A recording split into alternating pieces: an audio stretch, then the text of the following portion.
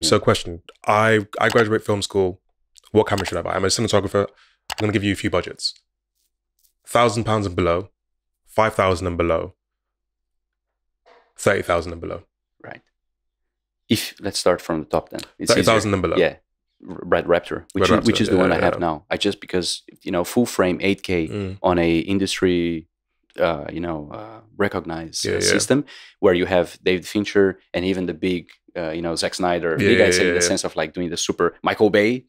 If they're shooting on that, it's easy to convince producers or people who have no clue. They say, no, what's this camera? This is the camera that Michael Bay is shooting. They don't want to hear more. It's like, oh, great. And I think it's hard to find something.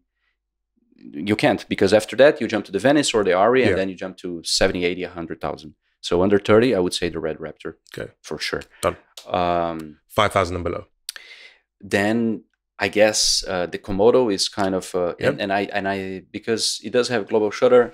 It shoots in 6K, but more than anything, it gives you 16-bit RAW. And I think that for post, because nowadays post plays such a big role on things.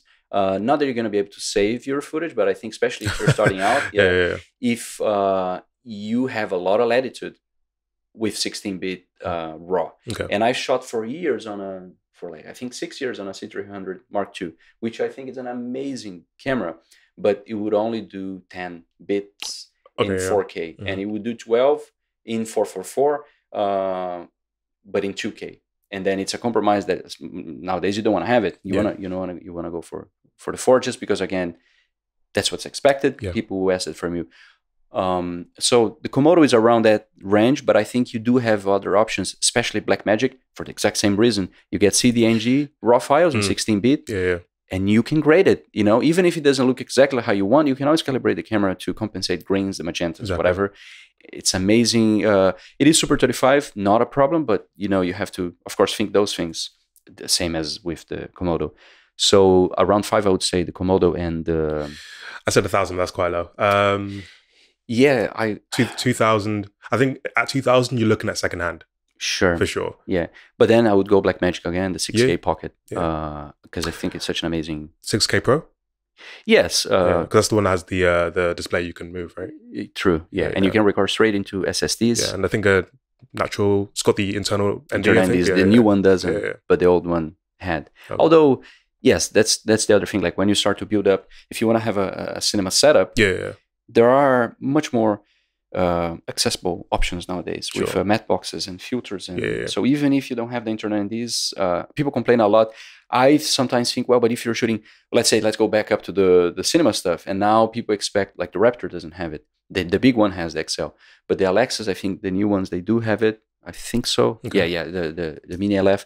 And I'm thinking, well, sure. I mean, it's probably the best quality there is, but it's still glass that I'm not choosing which glass is that in front of that sensor. So I think if you're really on the highest level, and this should be out, not in. I do miss having on the C300 boom so fast, but again, it has to do with having the freedom. It's kind of like the discussion Apple or Android. I will always choose the freedom. Android, bro. Yeah. Oh, forever. Exactly. So under 1,000, I don't know. After I thought about it for a second, I'm like, oh, maybe you're gonna have to rent a camera for each shoot for a minute. You're doing 1,000. But I think then you're burning money at that point, I guess, right? Sure. Yeah. But I'm sure, like even with the mirrorless, you can find. Yeah. I mean, GH5. You might have to go for GH5 and then start with music videos and then move up. But right.